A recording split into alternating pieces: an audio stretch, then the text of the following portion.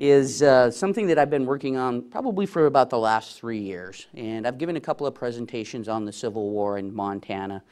And this one I did last summer up at the Great Falls Public Library. And essentially what it is it's a series of vignettes of items from the collection that talk about the Civil War in some shape, way, or form.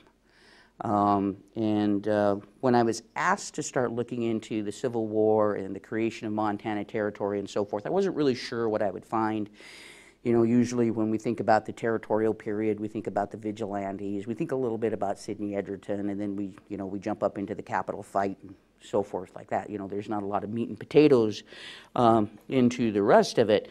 So I was pleasantly surprised to discover that the American Civil War, as we would have assumed, was all-encompassing, even out here. You literally could not escape the war, no matter how far west you went. And that's exactly what some folks were doing. They were attempting to escape the war. A lot of the early residents to come to the territory before Montana was even established came here as war refugees. They were from the border states, a lot from Missouri. And we all know that guerrilla warfare started in Missouri in the 1850s, well before the Civil War began in 1861. And so it was a way for people to get out of the way of marching armies and so forth. And so they came out here looking for a little bit of peace. But they didn't leave the world behind, and they didn't leave their worldview behind. They brought it with them, and they brought their politics with them. And so it kind of played out as kind of a microcosm of what was going on back east on the national level. And of course, when you think about the fact that there were 750,000 casualties in the Civil War that the American people were trying to come to grips with, there were 4 million freed slaves that the North was trying to figure out what to do with, and the South was trying to figure out how to adapt to. And you've had a country that has been saved from division by war. So how do you unite them in peace? And so there's a lot of angst, not only back east, not only in the South, but also in the West, here in Montana, as those seeds of disunion were transplanted here. So that's what these vignettes that I'm going to be talking about kind of demonstrate. No matter how far you traveled, you couldn't get away from what was actually going on. Some of these people became prominent Montanans. Some of them we just have a letter or two in the collection, and then they kind of fade from the historical record. So I think it's a good cross-section of what we would have seen if we could step back in time to 1864-65 Montana. And my first historical figure is Samuel Word. Samuel Word was born in Kentucky, so he was from the border state. He moved to Missouri, became an attorney. 1863, he headed west to get away from the war. We don't know specifically why. We have his diary and one history that he penned of the Democratic Party. His diary is very interesting. It's got some very interesting entries in it, and the first one flashed through so quick I didn't get to it. But essentially what he's doing is in July of 1863, he's on the trail. And he's from Missouri. He's kind of Southern in his leaning. He's Democrat in his politics. And word reaches them on the immigrant trail that there's been a big battle back east between Hooker and Lee. And Lee's been defeated. And word is just shocked that Hooker could outfight General Robert E. Lee from the South because no Union general had done it yet. Well, what he's talking about is the Battle of Gettysburg. And what he doesn't know is Hooker's been replaced with George Meade. And so there's a different general in charge of the Army of the Potomac for the first time. And Lee suffers a pretty severe defeat at Gettysburg. But news is traveling fast enough by telegraph along the trail that they have word of what's going on, and he has a fairly good idea of the number of casualties. So he knows that there's about 57,000 casualties on both sides. So he knows that there's been this huge battle. He's just doubtful that a Union general could ever beat Robert E. Lee. The other entry is from August of 1860. I said 63, I meant 62. And I find this interesting because he writes, there are some 30 or 40 soldiers here under Lieutenant G.D. Conrad, whose duty it is to administer the oath of allegiance to all immigrants who have not taken it, and examine wagons to prevent the shipment of powder and other contrabands of war through the country.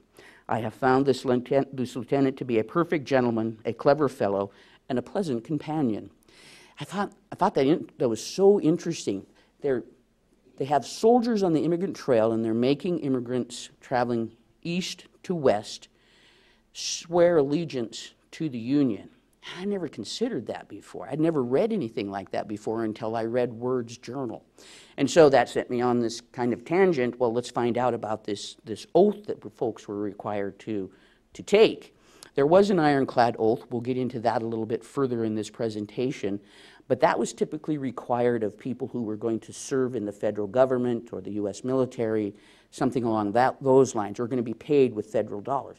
Not somebody who's traveling to, say, California or Oregon or Montana. So I thought it was very interesting that they had them out there making them swear allegiance and looking for contraband. Contraband makes sense. You know, Southern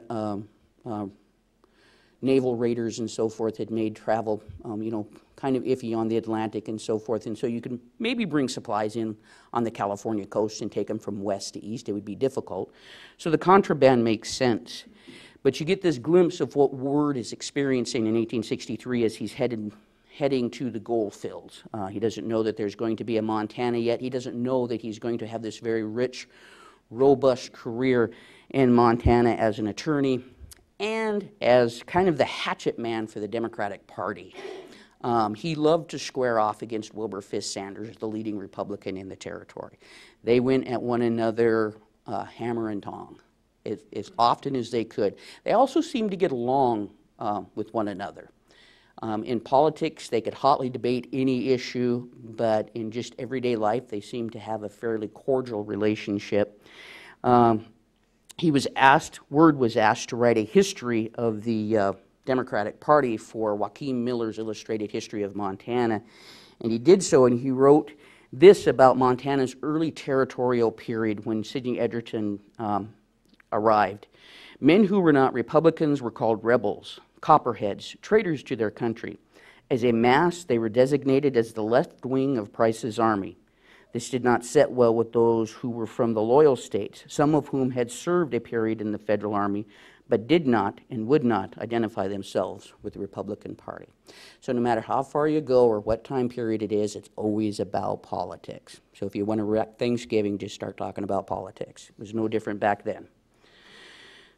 On the other side of the issue, but traveling the trail at the same time, is Lucia Darling, and she is the niece of Sidney Edgerton and Martha Wright Edgerton. She heads west with them. She is one of the first, I think she is the first female school teacher in the territory of Montana. She opened a school in Bannock at the urging of Bannock's leading citizens to do so. And she has her own view of what life was like on the trail as they headed west. She notes that on July 4th, 1863, her wagon train party fired a salute with guns and revolver at sundown. Discussions abound regarding the loyalty of members of other trains traveling in proximity. They told us some things about the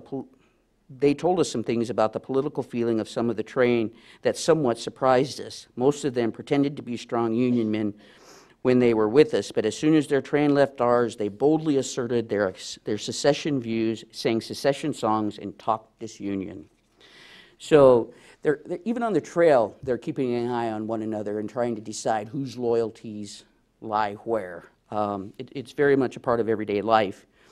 She probably has one of the best descriptions of early Bannock that I've ever seen, and it would probably make a real estate agent cringe. It's absolutely great, and maybe it's so good is because she's writing it several years after the fact, so it's a reminiscence, and so she's had time to process some of what's gone on over the last 20 or 30 years as she puts together. But she writes this of their first view of Bannock. The view was not an inspiring one. There were a few log houses of somewhat diminutive size on Yankee Flat, And across the creek, upon a bar along a road that wound along the valley, not far from the bank of the stream, were log houses of varying sizes and descriptions. In the distance, the most conspicuous sight was the gallows, fitly erected near the graveyard in Hangman's Gulch, just beyond town, and on which we had been told Union men were hung. Of course, this was only a report, but it was during the time of the Civil War, and much bitter feeling existed among the people, many of whom had fled to the mountains to avoid the troubles consequent thereon. As we stood on the hill overlooking this valley of promise, a small boy of the party exclaimed, "Say, Papa, bang up is humbug." There was no expressed dissent. Welcome home, people. It's pretty amazing, the description that she writes there. And again, you know, without the war, without Sidney Edgerton's appointment as territorial governor, we would have missed all this great description of early Montana. All right. Next up is one of those people that I mentioned that we don't know a whole lot about. Her name is Harriet Keaton Smith. She lived in Virginia City for a while and married John A. Smith, a Virginia City miner, in 1864. And what we have in the collection is a letter that she received from her brother, Stuart. He was born in March 1841 in Mercer County and was a member of the 1st Regiment of the Missouri Cavalry, later part of the Missouri State Guard.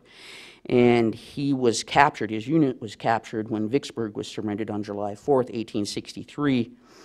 He was later exchanged and became part of the Army of Tennessee. He'd served time as a prisoner of war at Fort Delaware, and after the war he lived briefly in Montana but decided that this wasn't the place for him, and he went back east and died in 1893. And what we have here is the letter that he wrote from Fort Delaware when he was a prisoner of war. And he says, "My dear sister, I will write a few lines for the last time while I am a prisoner. I hope we are going to leave tomorrow morning, but I do not know where we are going. Some say we're going to Camp Chase in Ohio. I hope we're going to be exchanged. If not, I will write to you when we stop. My dear sister, you must keep in good spirits. I assure you that I will turn up home someday if I live. I have written several letters to you and sent you and Josephine a ring apiece. Oh, how I wish I could get 1 or 2 more letters from you. Josephine, my dear and most esteemed friend, I think of you and Hattie a great deal. You must try to be satisfied. I am coming home sometime, surely, if the Lord spares me. I cannot write any more. Hattie, Lieutenant Stephen Price sends his respects to you and Mother. So farewell until you hear from me again. P.S. Sister, since writing the above, I received your letter of the 7th of September this evening at dark and was glad to hear from you once more. Hattie, it is impossible to send you my likeness, but I wish you had sent me yours before I left. Tell Josie that I will ever be her well-wisher and hope that she will marry. Well, tell her to give my best respects to the lucky man her intended. We leave in the morning. I am glad to hear you are in Denver a while. Father is gone. I hope you will stay there. Do not look for me until you see me coming. Farewell, S.M. Keaton." So a letter from a prisoner of war, and like I said, these are just nuggets within the collections of the Historical Society that have been there for, in some cases, we don't know how long, and they're just waiting to be discovered. And I think that's part of the beauty of the Historical Society, is that we have these types of treasures there that are just waiting for you in the audience to come and take a look at it and explore how some of these things occurred in our home state. And so I encourage you to go looking. This is why you're just getting short pieces, so you have to go look for the rest of it yourself. The next one up is Archibald O. Simons, and he is, let me get straightened out here. He was born in Michigan in 1842. He served in the Civil War in the Michigan Infantry, operated in the Western Theater. In 1889, he was appointed Indian agent at Fort Belknap Reservation, and he was killed in 1892 while attempting to make an arrest on the reservation. So he actually came to Montana. This letter is addressed to his sister, And I'm not sure where his sister was living at the time. I'm assuming that she was out here in Montana. But and this is kind of a different tone of the war. This is where you get the idea that the Western theater of the war for the Union Army was much different than the Eastern theater. Dear sister, you have no doubt heard of our advance before this. We left Murfreesboro June 24th. On the first day, long towards evening, we fell in with the rebels and had a light brush with them when they commenced their old game, that is retreating, which they had rather did on any day than stand and fight a square fight. They fell back to a place called Hoover's Gap, where they thought they could bring us to a halt. They had chosen a good position. The country around there was very hilly. The way we had to go was between two hills. The rebels had taken their positions on the hill, while their batteries were so placed so as to have command of the grass. But the boys that know no fear soon made the butternuts get and climb. We had lost a good many killed and wounded, and we took a good many prisoners. We thought surely they would give us battle at Tullahoma, where they had fortified so strongly. But we were disappointed. Had it not rained so much, we would have outflanked them, and they would have been obliged to fight or surrender. But owing to the rains, it made the roads almost impassable, and they found out that what we were trying to do. So they got out as quick as they could. They tried to get away with their siege guns, but they got stuck in the mud, and they could not get them out. So they burnt the carriages and left them in the mud. We are now camped near a place by the name of Deckard, waiting for supplies. We don't know how long it'll be before we will move. It may be some time, yet deserters are coming in every day from the rebels' ranks. They report that the mountains are full of deserters, mostly Tennesseans who swore that they would never leave the state. I will have to bring my writing to a close on account of nothing of importance to write. Do not forget to write me and tell me all the news. Your affectionate brother. So, like I said, a very different glimpse of the war. The Western theater seemed to have much more success against the Confederacy than the Eastern Army, and so you see that in the tone and tenure of Simon's letter to his wife, or to his sister, excuse me. The next individual up is Mary Wright Edgerton, the wife of Sidney Edgerton. She's a very interesting lady. Was from Ohio. They were very well settled in Talmadge. When Sidney Edgerton lost his congressional seat, he decided to seek some other type of political office. He was appointed as Chief Justice of Idaho Territory, and like they did a lot back then, he didn't consult his wife that he was going to move them from the settlement, or their settled place in Talmadge, Ohio, to the wilds of Idaho Territory. He just came home and said, we're going to do this.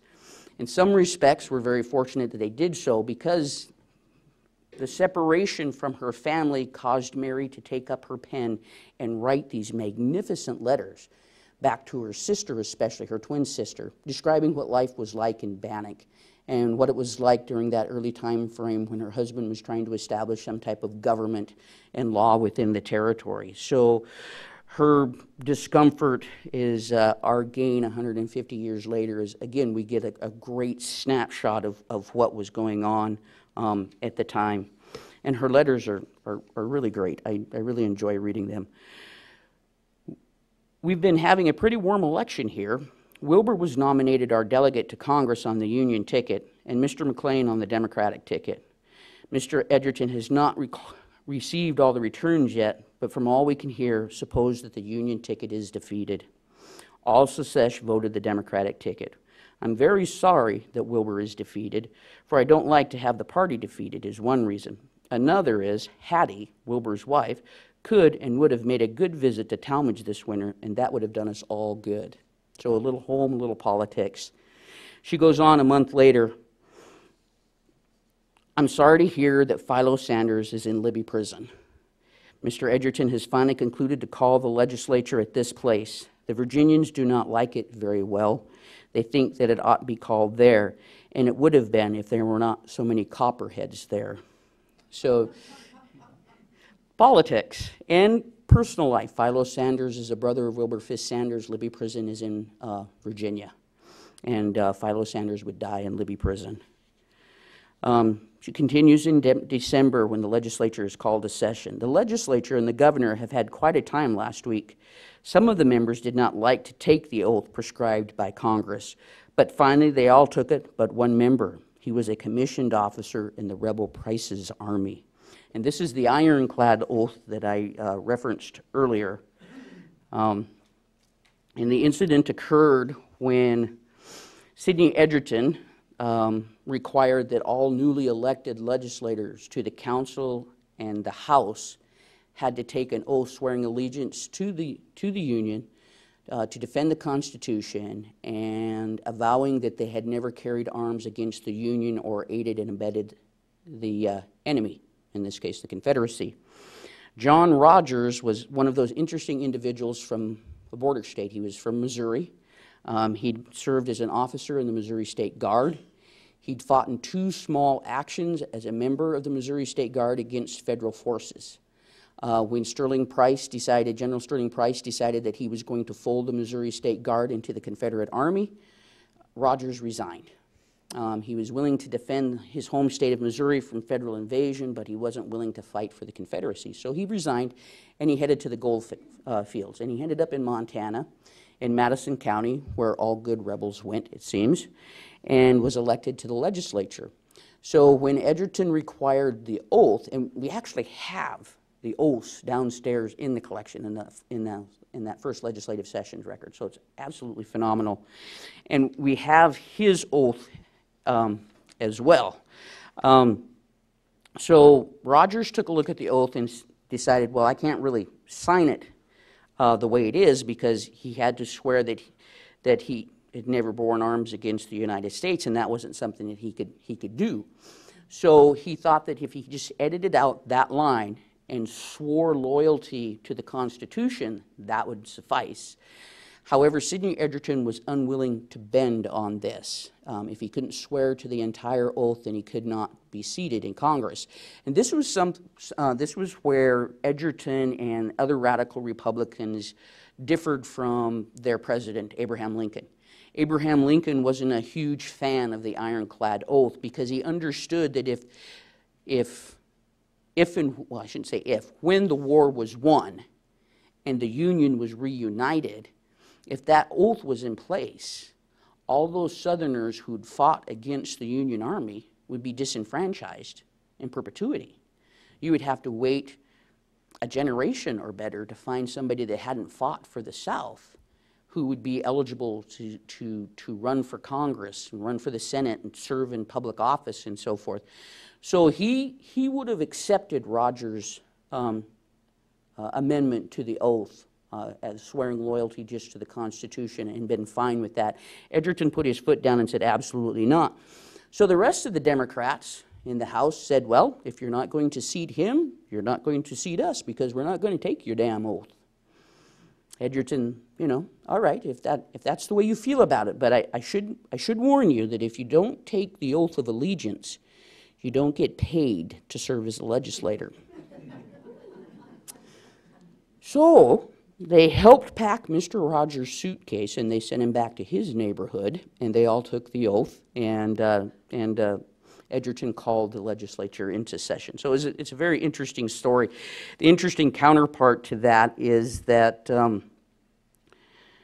Edgerton was in the territory about a year and a half, served as territorial governor for just over a year, refused to have Rogers sit in that first legislative session. Rogers served in every legislative session after that, after Edgerton left, until he was tragically killed in a wagon accident in the late 1870s. So he actually had a longer political career in Montana than Sidney Edgerton did. The Democrat rebel held out and lasted longer. So very interesting individual, and an interesting look at, again, that national agenda being played out in Montana territory. The next item is again, one of my favorite things, and it shows the contradiction of the times. You would think that with the majority of the Democrats not excited about taking the loyalty oath, that a council resolution saying that Montana would be loyal and true to the Union and support her in her cause for unification and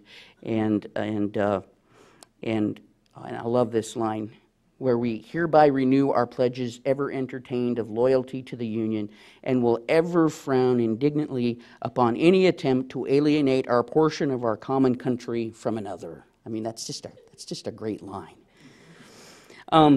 The interesting thing about that is it's not a direct quote, but it's close enough to a line in George Washington's farewell address, where he warned the country about allowing party politics to divide Americans from one another. So in other words, don't become so attached to your political party that you allow that to pull the country apart. So I think it's interesting, and it speaks to the type of gentlemen these are, that this would get plugged into their council resolution. This thing sails through both houses of the legislature with only one opposing vote. And that was a rascally Democrat from, again, from Madison County, Charles S. Baggs, who was originally from New York. And he just didn't seem to like Lincoln very well. But it's amazing that you would have these two contradictions happen during the same legislative session, where we're not going to take your damned oath, but, oh yeah, we'll pass the council resolution and we're going to defend our country to the end. So, again, you see the dichotomy that's going on here. Oh, I get ahead of myself here.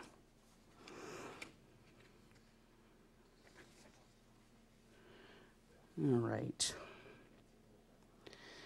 Next up is Wilbur Fisk Sanders. Poor Wilbur. You know, he did get to become senator, but between 1864 and 1889, every election that he ran for a national seat, he got beat like a drum. I mean, it was just bad. The Democrats they ganged up on him. Wilbur was a lot like his uncle, Sidney Edgerton. He had studied law under Sidney in Talmadge, Ohio. He had a lot of the same political views. He was a very staunch Republican. Would have been, if he would have been back east, placed in that radical Republican camp. And so he and his uncle essentially only knew how to do politics one way. So after things have settled down, and being one of the early pioneers and so forth, Colonel Sanders decided that he wanted to write his history of Montana in early Montana. And so what you see in his collection are his kind of ruminations about what's going on out here and so forth. But I also think you get just a little bit of a sense of him trying to explain why he could just never quite get elected. So this is from his history. The immigration in 1863-4 may be characterized in general as the sullen retreat of the regular and irregular forces of General Sterling Price's army, period. There's just too dang many rebels out here. And this was, he's referring to the Battle of Pea Ridge in Arkansas, where the Union forces defeated General Sterling Price Hunt's army and another Confederate army, and just caused them to flee and retreat. And so that's what he's claiming, is that all those soldiers who threw down their rifles that served under Sterling Price just kept coming until they hit Montana and then stopped. So they quit fighting, but they brought their politics with them, and that's what caused him problems.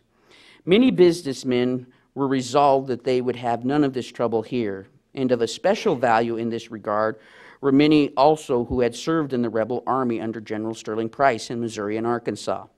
They argued with their zealots that they were greatly needed on the existing theater of war, and that opening new fields of operation would only embarrass and hinder the cause they assumed to have so much heart for. Some of these men were prisoners of war on parole. Of such was Captain Nick Wall, the boy captain of Mississippi, Alexander Davis, and others. The conflagration that was Missouri during the Civil War resulted in war refugees moving westward to escape the violence. There came to Montana during the summer of 1863 about 12,000 persons, a majority of them who came from this perturbed state, and most of them were smarting under a deep sense of wrong. They were in sympathy with the rebellion, but few of them wished for further identification with its military task. But when it came to political action, they were ready within peaceable limits to say and do what would help the cause of the Confederacy. The spirit of the rebellion dominated public conversation in stores, stagecoaches, on the street, everywhere there was full and free expression of approval of the course of the Confederacy. So, sounds pretty bad, doesn't it? Sounds like it would be hard for a Republican to get elected, too. And it was. So that's kind of his view, again, looking back after having lived through these events, and again, trying to, I think, in some ways explain why he just wasn't the political figure that he had hoped to be. And kind of buttressing his point of view was his niece, Martha Edgerton Plassman. She came out west with her parents. And when Sidney Edgerton returned east in 1865 and eventually was stripped of the governorship, the entire family moved back to Ohio. She lived out there for a number of years, trained as a school teacher, and then she came back to Montana and lived with her Uncle Wilbur and his family for a number of years. Married 2 or 3 times.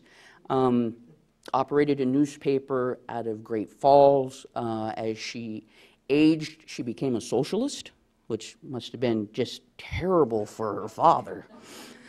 Luckily, he was probably gone by that time, but I always thought that would have been an interesting table conversation. And she started writing all these short historical pieces for the Great Falls newspaper.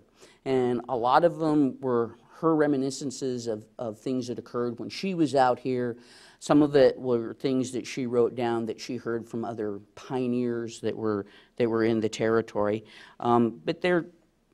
So you have to look at them kind of closely because she's relying on memory, and so some things she's probably playing up a little more than others.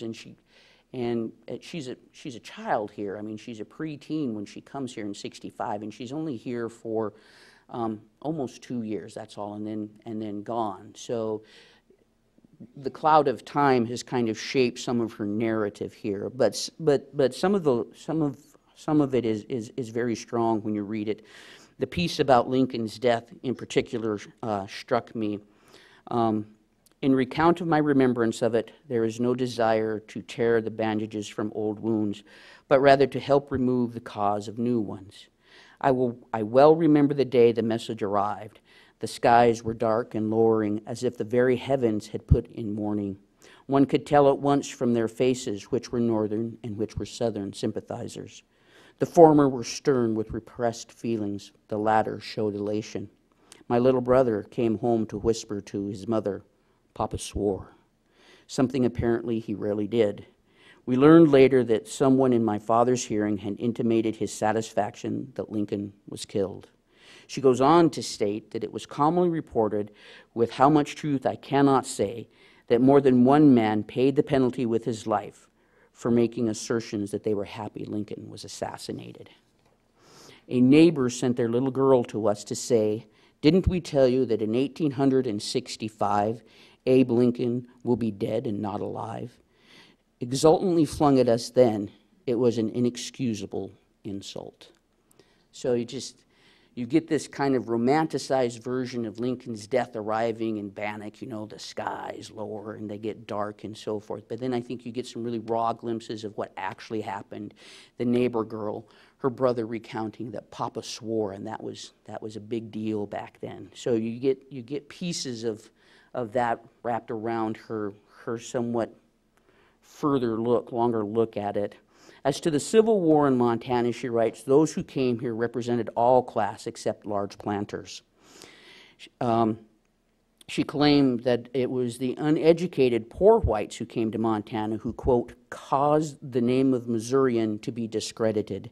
Their ignorance and racial prejudice made them loyal to the South, and there was no modification of their sentiments affected by a change of residence.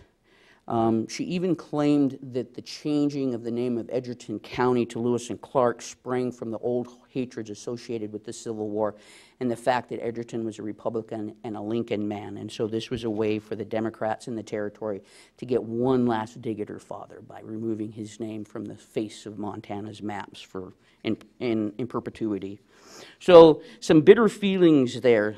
She's got some interesting writings. You can see by the list that she was really prolific, and this is just a small bit. And again, this is where you start finding out some very interesting things, like Sidney Edgerton as an attorney actually knew John Brown's family and had been asked to settle John Brown's estate when he was killed. He'd gone to South Carolina for whatever purpose to attempt to do that and was forced to leave. So there are some very interesting things within her writings when folks stop to take a look at it. And this is where some of the earliest history of Montana came from.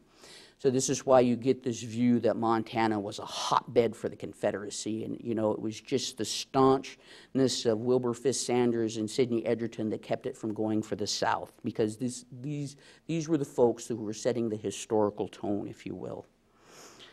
Another individual who helped set that tone was James Sanks Brisbane, who is an interesting character. Like a lot of men, he entered the war as a civilian. He's from Pennsylvania, and he served as a newspaper editor for a while, and when the war broke out, he enlisted in the Union Army in 1861 and was commissioned as a first lieutenant in the Dragoons. He served in both major theaters of the war, East and West, as a line officer, staff officer, and an organizer of a regiment of African-American cavalry. And in this latter capacity, he was promoted to a colonel of the 5th U.S. Colored Cavalry during the Civil War. So he was involved with African Americans being allowed to serve in the military, and then in the Freedmen's Bureau afterwards. The Freedmen's Bureau was something that was created by the Republican government, the Republicans in D.C., as a way to try to get the African Americans caught up in the South, get them educated. They had freedmen's schools and things like that so that they could teach them to read and write, because a lot of Southerners didn't allow their slaves to learn how to read and write. And so they wanted to do what they could to help make them citizens of the Republic. And so they started the Freedmen's Bureau. Unfortunately, it was short-lived and only partially successful, and you wouldn't really see any significant changes in the South until the Civil Rights Movement in the 1960s, a century later. But they made a try. Brisbane stayed in the military, was posted out west, served in a number of locations, including Montana, Fort Assiniboine, and a few other places, Fort Keogh, Fort Custer. At the time of his death, he was a colonel in command of the 8th Cavalry Regiment at Fort Meade. He, like a lot of military men, in some ways was looking for distraction. Duty on a frontier post could be extremely boring. And so there were a couple of things you could do. You could become an alcoholic or a gambler, or you could take up a pen and paper and you could start writing about what you were seeing and what you were experiencing and so forth. James Bradley did the same thing. How many of you are familiar with Lieutenant Bradley? He did the same thing. He turned to pen and paper to pass his time rather than pass it in the bottom of a bottle, which was a good thing. And so we have some of his papers here. It's a fairly interesting collection. Had no idea we had anything like this. And so he does some kind of firsthand glimpses of what was going on in the war. And this first piece is a short one that he wrote. It's just a short clip from what he wrote about Jefferson Davis. It has got to be so that the President of the United States and his wife cannot go into the South without having some offensive old traitor and his family thrust in their faces. Then it is time to give the people of the South a little advice. Whatever we may think of the Confederate soldiers who fought honestly against us in the war, for such men as Jeff Davis and his crew, we can never have anything but contempt. I think that's great. Yeah, let's forgive and forget. We can forgive the soldiers that we fought against, but we can't forgive the politicians who tore us apart, or the president of the Confederacy. And then, having been heavily involved in the recruitment and training of African American soldiers during the war, he also served for a while as part of the Freedmen's Bureau as well. He writes this about what's going on in the South after the war. The truth is, the blacks by their labor maintained not only themselves, but their white masters and mistresses, despite the injustices and wrongs practiced upon them by the whites. The blacks of the South are emerging from the barbarianism of slavery and establishing their nationality. Schools, churches, and societies, these are the unmistakable signs of advancement, and we find the blacks everywhere founding them. Freedom does not withhold anything from men on account of the shape of their heads, the build of their forms, or the color of their skins. Very interesting man. And typically what he did when he wrote these pieces, he would send them to like Southern newspapers in response to like what the Klan was doing or something like this. So it's like, okay, if you're going to do this, I'm going to pick a fight back. What was interesting is that the Southern newspaper would print it. It's like, well, that's interesting.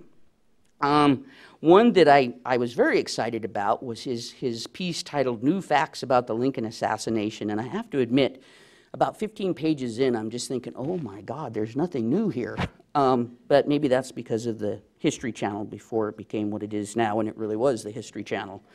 But he does write some interesting things, and he did this piece in 1890 while he was stationed at Fort Custer.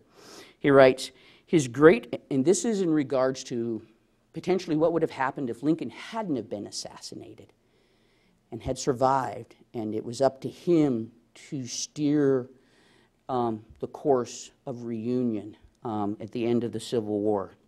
He writes, his great heart could hold no malice, and had he lived, he would have perhaps ruined everything by his haste to restore the South to the Union.